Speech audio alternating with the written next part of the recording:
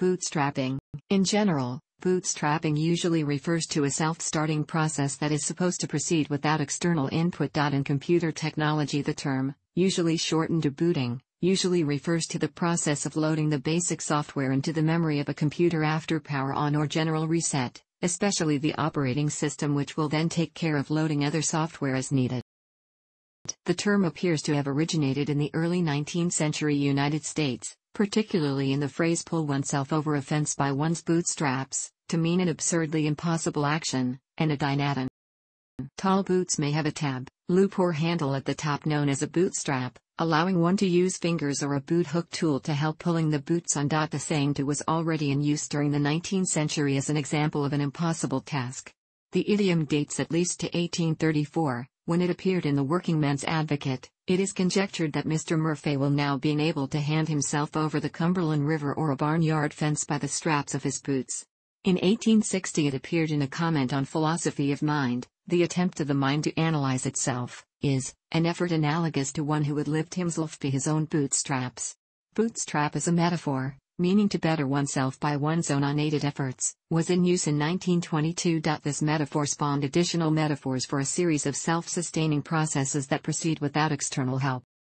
The term is sometimes attributed to a story in Rudolf Erich Rossbaugh's, but in that story Baron Munchausen pulls himself, and his horse, out of a swamp by his hair, specifically, his pigtail, not by his bootstraps, and no explicit reference to bootstraps has been found elsewhere in the various versions of the Munchausen tales.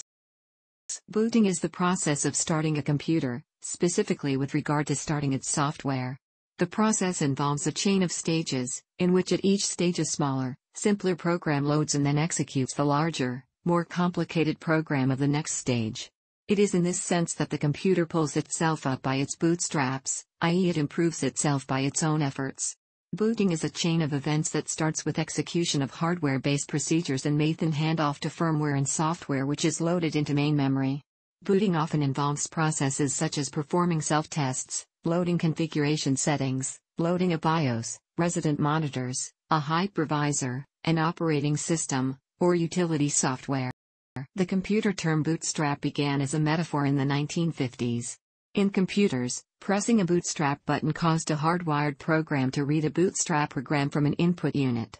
The computer would then execute the bootstrap program, which caused it to read more program instructions. It became a self-sustaining process that proceeded without external help from manually entered instructions. As a computing term, bootstrap has been used since at least 1953. Bootstrapping can also refer to the development of successively more complex, faster programming environments. The simplest environment will be, perhaps, a very basic text editor, for example, ed, and an assembler program. Using these tools, one can write a more complex text editor, and a simple compiler for a higher-level language and so on, until one can have a graphical IDE and an extremely high-level programming language. Historically, bootstrapping also refers to an early technique for computer program development on new hardware. The technique described in this paragraph has been replaced by the use of a cross-compiler executed by a pre-existing computer. Bootstrapping in program development began during the 1950s when each program was constructed on paper in decimal code or in binary code, bit by bit, ones and zeros, because there was no high-level computer language, no compiler, no assembler, and no linker. A tiny assembler program was hand-coded for a new computer, for example the IBM 650, which converted a few instructions into binary or decimal code, A1. This simple assembler program was then rewritten in its just-defined assembly language but with extensions that would enable the use of some additional mnemonics for more complex operation codes. The enhanced assembler's source program was then assembled by its predecessor's executable, A1, into binary or decimal code to give A2, and the cycle repeated, now with those enhancements available, until the entire instruction set was coded. Branch addresses were automatically calculated, and other conveniences, such as conditional assembly, macros, optimizations, etc., established. This was how the early assembly program SOAP, Symbolic Optimal Assembly Program, was developed. Compilers, linkers, loaders, and utilities were then coded in assembly language, further continuing the bootstrapping process of developing complex software systems by using simpler software. The term was also championed by Doug Engelbart to refer to his belief that organizations could better evolve by improving the process they use for improvement, thus obtaining a compounding effect over time. His SRI team that developed the NLS hypertext system applied this strategy by using the tool they had developed to improve the tool. The development of compilers for new programming languages, first developed in an existing language but then rewritten in the new language and compiled by itself, is another example of the bootstrapping notion. Using an existing language to bootstrap a new language is one way to solve the chicken or the egg causality dilemma. During the installation of computer programs, it is sometimes necessary to update the installer or package manager itself. The common pattern for this is to use a small executable bootstrapper file, for example setup.exe, which updates the installer and starts the real installation after the update. Sometimes the bootstrapper also installs other prerequisites for the software during the bootstrapping process. A bootstrapping node, also known as a rendezvous host, is a node in an overlay network that provides initial configuration information to newly joining nodes so that they may successfully join the overlay network. A type of computer simulation called discrete event simulation represents the operation of a system as a chronological sequence of events. A technique called bootstrapping the simulation model is used, which bootstraps initial data points using a pseudorandom number generator to schedule an initial set of pending events, which schedule additional events, and with time, the distribution of event times approaches its steady state. The bootstrapping behavior is overwhelmed by steady state behavior. Bootstrapping is a technique used to iteratively improve a classifier's performance. CDI is a hypothesized type of artificial intelligence capable of recursive self-improvement. Having improved itself, it would become better at improving itself, potentially leading to an exponential increase in intelligence. No such AI is known to exist, but it remains an active field of research.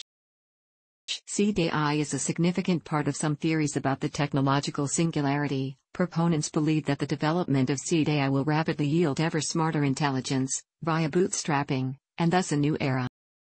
Bootstrapping is a resampling technique used to obtain estimates of summary statistics. Bootstrapping in business means starting a business without external help or capital.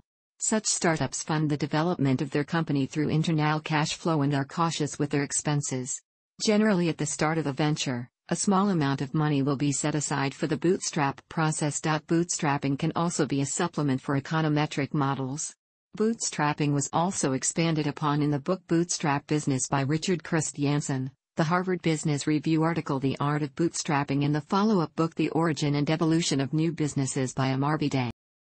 Richard Dawkins in his book River Out of Eden used the computer bootstrapping concept to explain how biological cells differentiate. Different cells receive different combinations of chemicals, which switch on different combinations of genes, and some genes work to switch other genes on or off. And so the bootstrapping continues, until we have the full repertoire of different kinds of cells. Bootstrapping analysis gives a way to judge the strength of support for clades on phylogenetic trees. A number is written by a node, which reflects the percentage of bootstrap trees which also resolve the clade at the endpoints of that branch. Bootstrapping is a rule preventing the admission of hearsay evidence in conspiracy cases. Bootstrapping is the theory of language acquisition. Bootstrapping is using very general consistency criteria to determine the form of a quantum theory from some assumptions on the spectrum of particles or operators. In tokamak fusion devices, bootstrapping refers to the process in which a bootstrap current is self-generated by the plasma, which reduces or eliminates the need for an external current driver.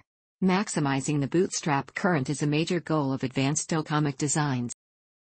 Bootstrapping and inertial confinement fusion refers to the alpha particles produced in the fusion reaction providing further heating to the plasma. This heating leads to ignition and an overall energy gain. Bootstrapping is a form of positive feedback in analog circuit design. An electric power grid is almost never brought down intentionally. Generators and power stations are started and shut down as necessary. A typical power station requires power for startup prior to being able to generate power.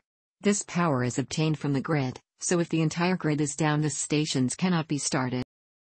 Therefore, to get a grid started, there must be at least a small number of power stations that can start entirely on their own. A black start is the process of restoring a power station to operation without relying on external power.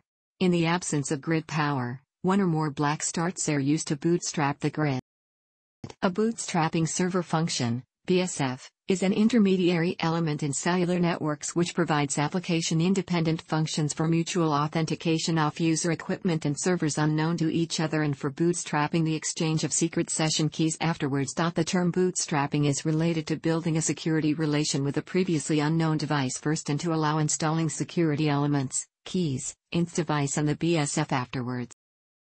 A media bootstrap is the process whereby a story or meme is deliberately, but artificially, produced by self- and peer-referential journalism, originally within a tight circle of media content originators, often commencing with stories written within the same media organization. This story is then expanded into a general media accepted wisdom with the aim of having it accepted as self-evident common knowledge by the reading, listening and viewing publics. The key feature of a media bootstrap is that as little hard, verifiable, external evidence as possible is used to support the story, preference being given to the citation, often unattributed, of other media stories, i.e. journalists interviewing journalists. Because the campaign is usually originated and at least initially concocted internally by a media organization with a particular agenda in mind, within a closed loop of reportage and opinionation, the campaign is said to have pulled itself up by its own bootstraps. A bootstrap campaign should be distinguished from a genuine news story of genuine interest, such as a natural disaster that kills thousands, or the death of a respected public figure. It is legitimate for these stories to be given coverage across all media platforms. What distinguishes a bootstrap from a real story is the contrived and organized manner in which the bootstrap appears to come out of nowhere. A bootstrap commonly claims to be tapping a hitherto unrecognized phenomenon within society. As self-levitating by pulling on one's bootstraps is physically impossible, this is often used by the bootstrappers themselves to deny the possibility that the bootstrap campaign is indeed concocted and artificial. They assert that it has arisen by a groundswell of public opinion. Media campaigns that are openly admitted as concocted, for example a public service campaign titled "Let's Clean Up Our City," are usually ignored by other media organizations for reasons related to competition. On the other hand, the true bootstrap welcomes the participation of other media organizations, indeed encourages it, as this participation gains the bootstrap notoriety and, most importantly, legitimacy. Thanks for watching. Don't forget to like the video and don't forget to subscribe.